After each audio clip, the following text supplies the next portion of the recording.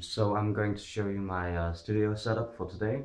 Shooting a GoPro Hero 3 Plus and a drum kit. So here's the drum kit.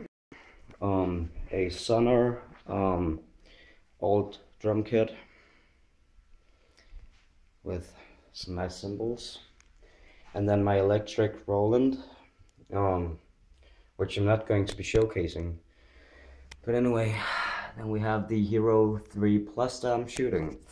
So let's get into the lights.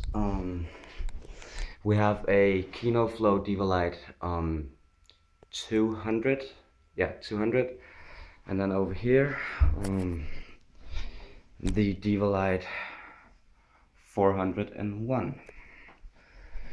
And then if we go to the last light, we have it right here. It's my DLC video light. I don't have any flashes, so I'm shooting all of this with video light.